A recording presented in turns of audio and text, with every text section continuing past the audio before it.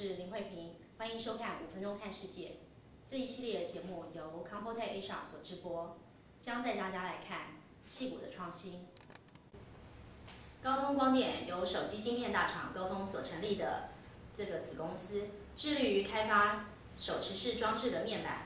由高通光电所开发的 mirasol 面板，2009年的2月与手机大厂 LG 达成协议，开发以 mirasol 为面板的这个系列手机。The LG agreement was announced in Barcelona, and it's a collaborative effort to work towards bringing the mirasol display technology into LG handsets. We're really pleased to be able to work with LG. They're clearly a Tier 1 handset maker, and they have a tremendous global reach into those markets. I think you'll see them benefit greatly from the mirasol technology, as well as their customers and their customers' customers. So specifically what I want to drive at there is LG, as well as our other partners, will be able to design handsets that are unique and differentiated with the mirasol display technology. More importantly, their customers, the carrier, will also benefit by getting increased on time and increasing potentially their ARPU. And then that customer's customer, you and I, the end users themselves, will get more usage from the handset in between charges, as well as be able to see your display clearly in high ambient environments, outdoor, for example, at a park in a bright sunny day.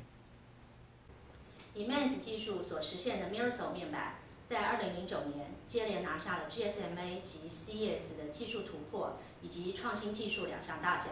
他们位于 San Jose 的研发中心也首度曝光。资深产品管理协理 Brain Gally 更谈到了彩色 mirasol 的进度。So the new factory that we're building in the Longtang Science Park, that facility has really been optimized for the color panel process. And so as we bring that facility online, we're really doing that with the color product, and that's what you'll see shortly. 一个尚未量产的 mirasol 面板到底是有什么样的一个能力，能够让 LG、英业达等大厂愿意跟他们合作呢？ What you're seeing now is you're starting to see the early benefits of that, the lower power, the ability to use smaller batteries, the green effect from that. What else do you get when you use a smaller battery? You can also make the phones thinner. What else do you get when you get that longer on time? It means they can put more features into the phone and not worry about the energy consumption. Or it allows for them to get more usage in between charges, which is where the carrier actually benefits. And what I think you'll see from the mirasol technology as it moves forward is you'll see that value proposition played out, and you'll see it leveraged by all those in that value chain. The designer of the handsets, the manufacturers of the handsets, the carriers, and the users.